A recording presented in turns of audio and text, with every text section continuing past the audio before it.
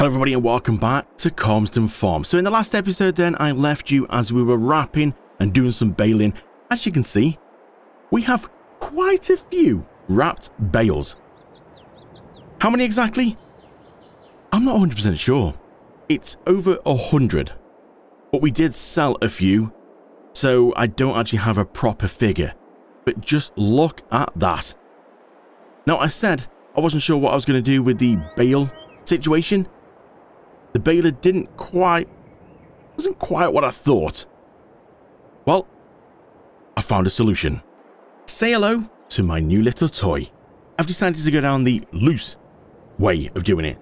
So still swath it, but just pick it up with this thing.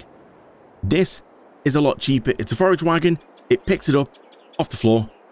And this thing I got off Mod Hub. It is awesome. 200,000 litres it holds. 55,000 to buy, half the price of the baler, so I've got a bit of money in the bank and a new solution. And because we've got the mixer, kind of makes sense. But then I also stumbled across another problem.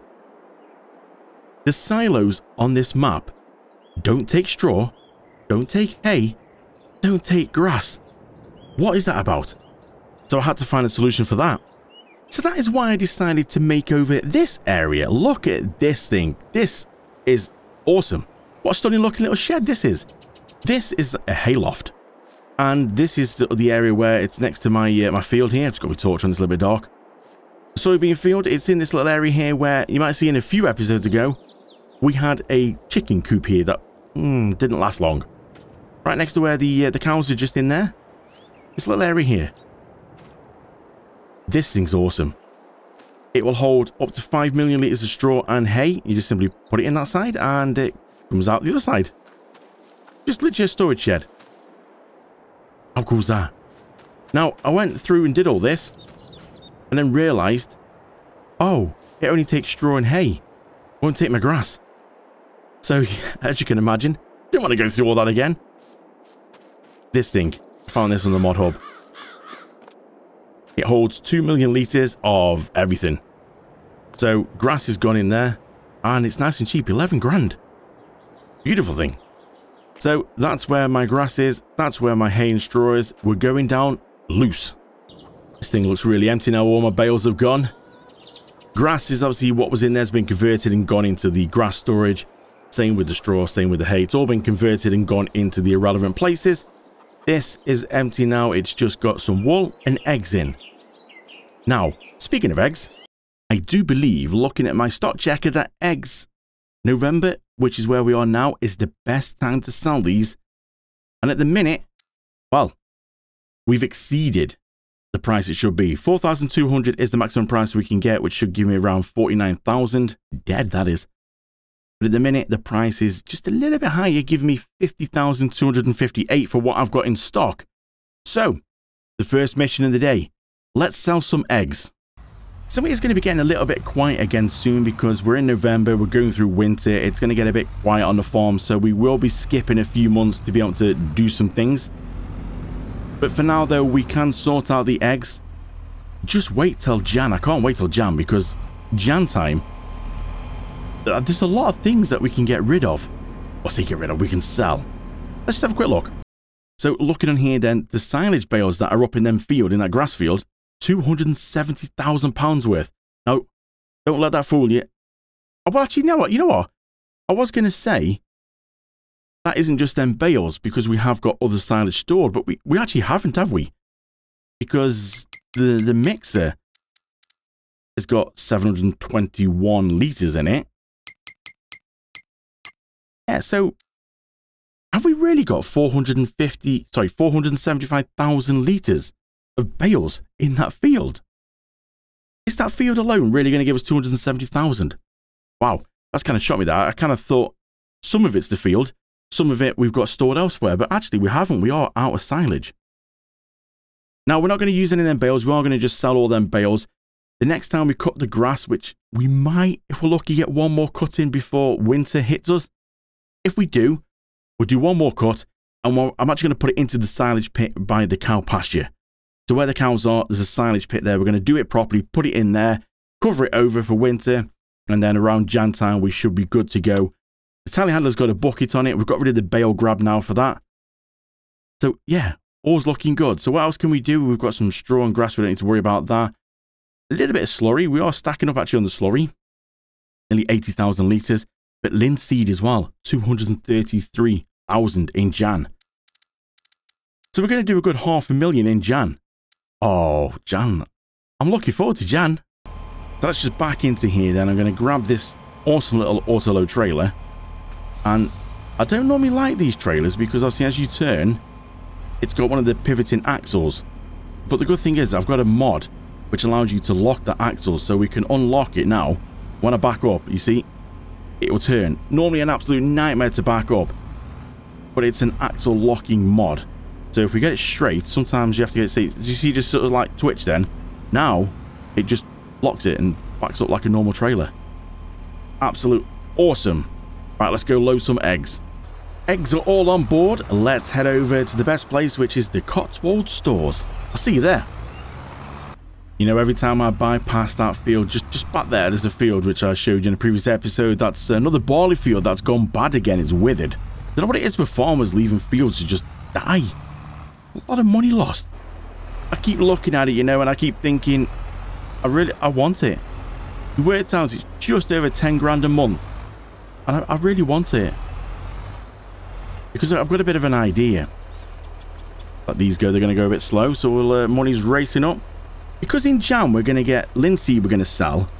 And we're going to sell the silage bales. We're going to end up with a nice bit of money. I think we're going to be safe for a good few months. 48,241 and 3,453 environmental score. So 50k, what a nice way to start the day. So I really do want that field, because I'm thinking of going for a crop that I'm not sure if I've actually done yet. I mean, I have done it on Farm Sim, but I'm not sure if I've actually done it on a series.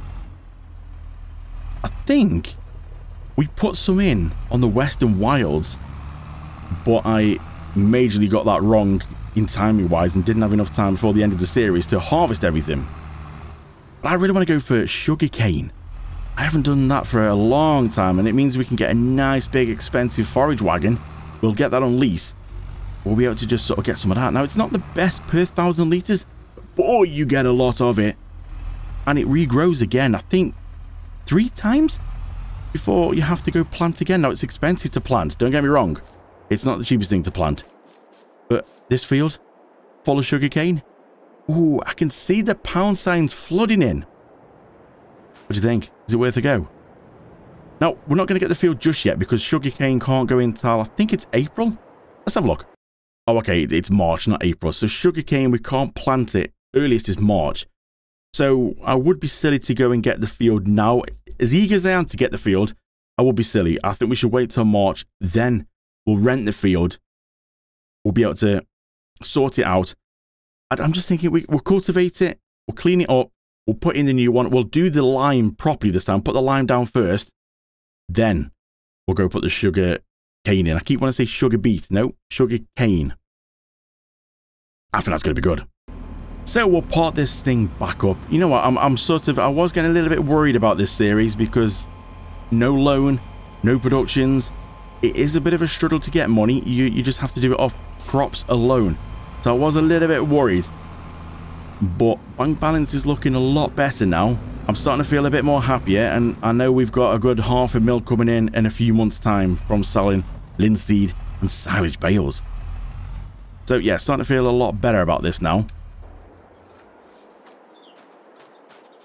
So let's go and grab this then. We've got soybeans to do. We need this. I think that field is going to be good for sugarcane. I keep thinking about it. It is a big field, but then we need a big field because we need the quantity. Sugarcane, you get about £700 per 1,000 litres. So if we can get the quantity, then it's going to pay. And obviously, 2 or 3 goes, I think, of harvesting. Let's see, can we get this round here? It's going to be a bit of an interesting one. Header's coming with us. It's not stopped us yet. So, oh, hello. I've left the sheep open. Not left the sheep. I left the gate open for the sheep. Sorry, sheep.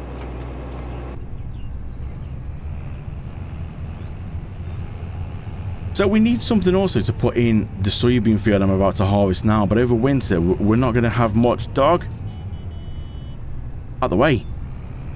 Yeah, you just get out of the way. Casually walking down the road, mind his own business, not a care in the world.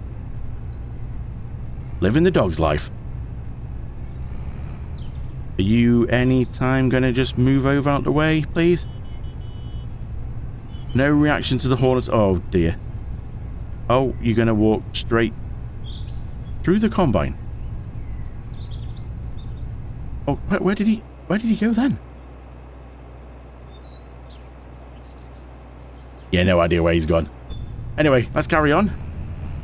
Time to harvest some soybean. So let's get the soybean started. Straw swath is enabled. So we're going to get some straw off this. Then we will put it into the silo. Not that we really need much straw at the minute. Let's just back away a bit. It's a little bit loud. So I'm not sure what to do with the grass field because, well, we've got over 500,000 litres of grass in them bales that we had. So we're going to get another cut off it, which we're going to put into the pit, which is just straight ahead there behind the cow barn, by the slurry pit. We're going to put them in there. We're going to do silage the proper way in a pit. But then, I don't really need to do anything else with that, because we've still got 370 odd thousand litres of TMR made up in the mixer. We're just short of a bit of silage. I will double check, but I'm sure that's what we were short of, just a bit of silage. Yeah, so looking on here then, we've got 231,000 litres of hay still in here and 207,000 litres of straw. Mineral feed we've got plenty of, and it's just silage. So if we get one more cut off the grass, put it in the pit, make some silage, we could store it, but we'll just put it straight in here, or well, 250,000 litres. If it's in the pit, it could stay in the pit, it doesn't matter. We'll just put some in here, but we've got 378,000 litres of TMR. Do we really need the grass field again? I've got a feeling this is going to see us through to the end of the series. So we could potentially rip up the grass field, turn it back into an arable field, and put another crop in. What do you think about that? Well, gonna have a think about that while we watch this worker do some work. It's getting closer to midnight. I try to get closer to you. Drinking courage from my red cup now. I will soon make a move. Ooh, I can taste it. The bittersweetness of taking a shot. A risk worth taking. If it's a shot at love, baby, I adore you. Maybe I adore you. Yeah, I'm feeling high, I'm up on cloud nine. Baby, I adore you. I try to focus on breathing. My heart is skipping a beat. Your lips against a red cup makes me lose my mind complete. So things aren't going too bad at the minute. We're just coming in for the first unload. Just shy of 23,500 litres of soybeans so far. And we've done a couple of headlands round and just a little bit of the third one. I think it's set to 3 headlands, then it will start striping up and down. But look at the straw. That was quite a good thick straw swath. So when the harvest is unloaded, I'm going to grab the class which is attached to that trailer. And I think I'm going to grab my new forage wagon. We're going to give that a go and see what that's like. But this is definitely looks like it's yielded well. So we just need to find out when's the best time to sell soybeans. It'd be nice if it was in Jan as well, wouldn't it? That'd be quite an income in Jan. Somehow, I don't think it's going to be. Yeah, I got that a little bit wrong. Jan is actually the worst time for soybeans. It's June is going to be the best time. So I think what we'll do, we'll just put them in the silo and we'll just wait a little bit till June because the difference is quite a jump actually.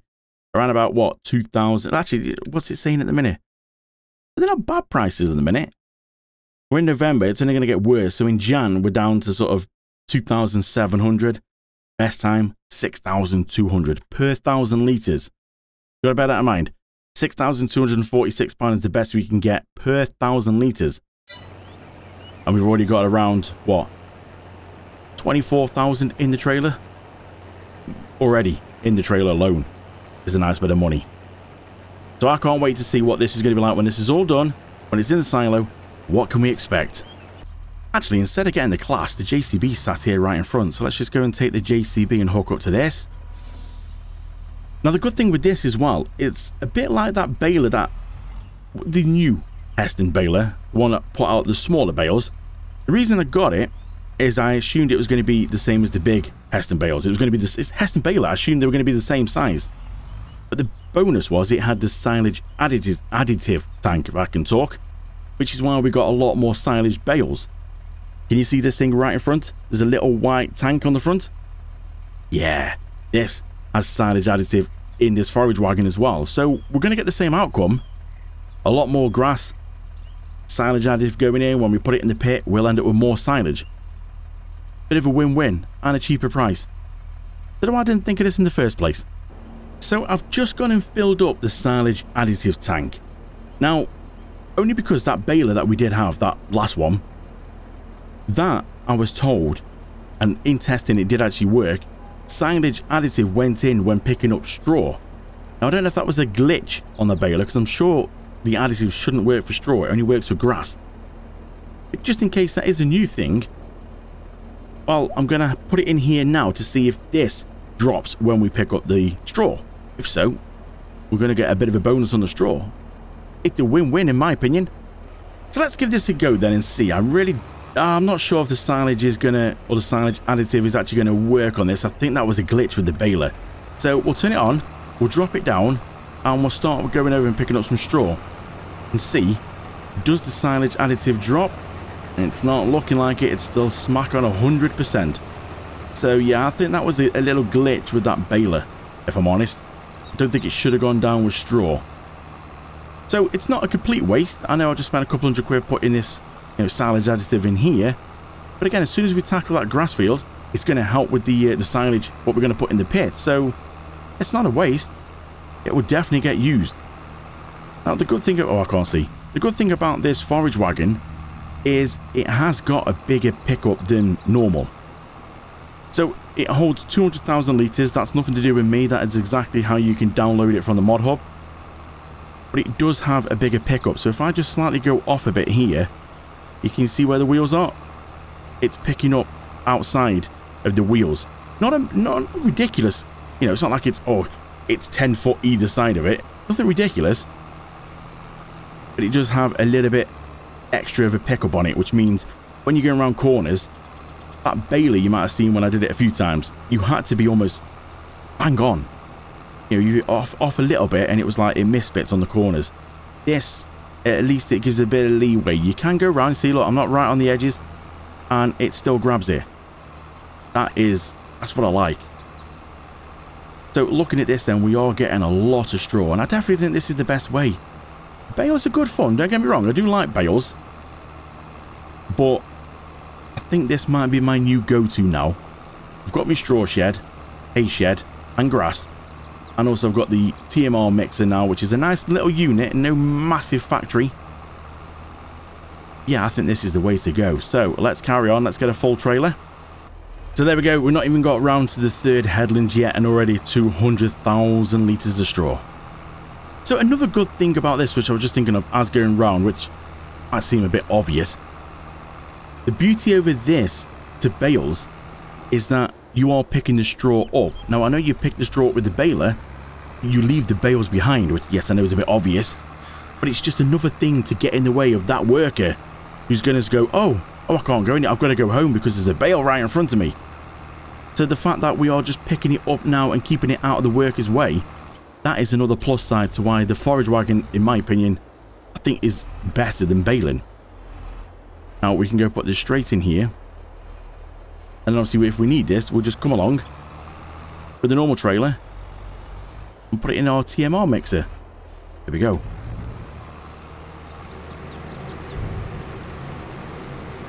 I definitely think this is going to be the better way, in my opinion. Like I said, I do like baling. It's all good fun. But I just think this is so much easier. And obviously now I found the little TMR mixer. I didn't know that little TMR mixer existed. I think that's quite a new thing that's just come out though.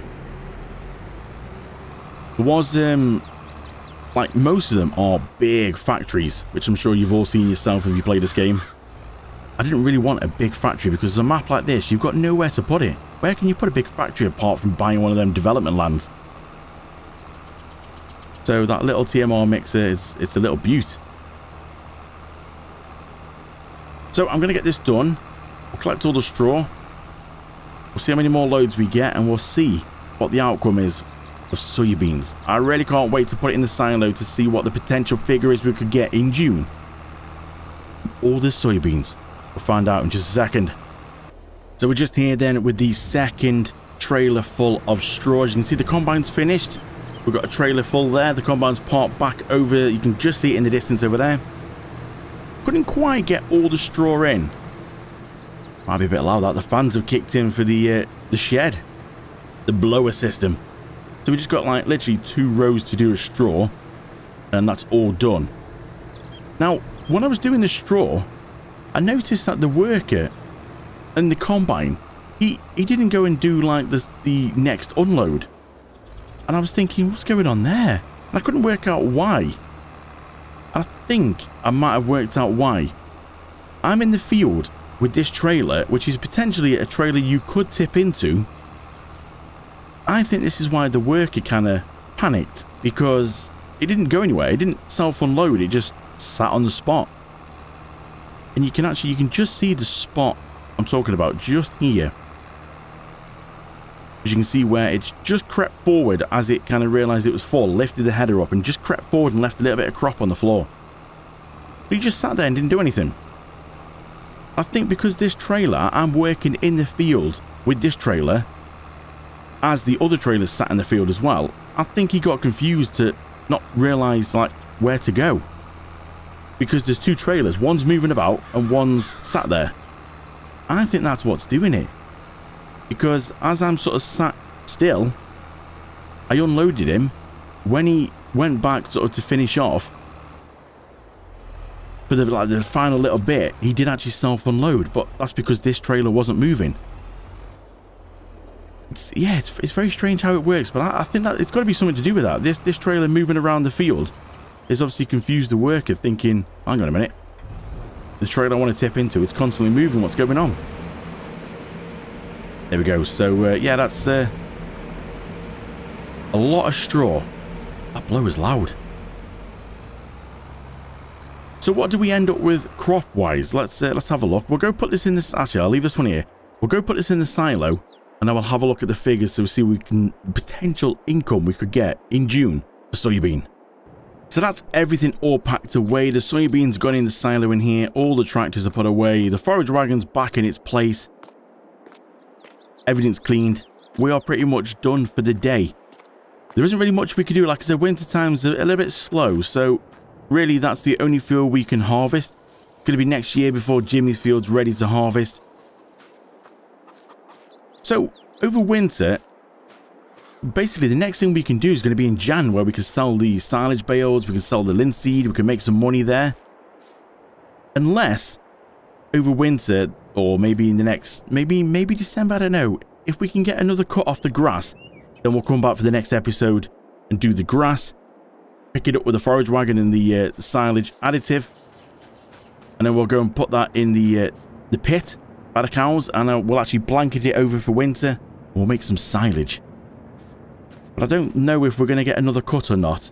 We'll have a quick, let's just have a quick sprint across here to the grass and just see, what's it looking like? It's growing. It says 2 or 3. Are we going to be able to get another cut just in time? I'm not sure. But look at these things. They're very small. Tiny things. Now, one mistake I did make, I did sell the bale trailer thinking, I'm not doing bales anymore, I don't need it. As soon as I sold it, I suddenly realised I've got these to try and transport. So we will lease it. It's only, I think, 700 quid. So we'll lease it again just to do this. Yeah, this is going to be quite a few trips to get this, because I think there is about 100 bales. It would have been more, but obviously we sold 2 lots of 16 across to the sell point first because I made the wrong bale size. But now though, let's have a quick look and see what could we expect on our soybeans at the best sell time.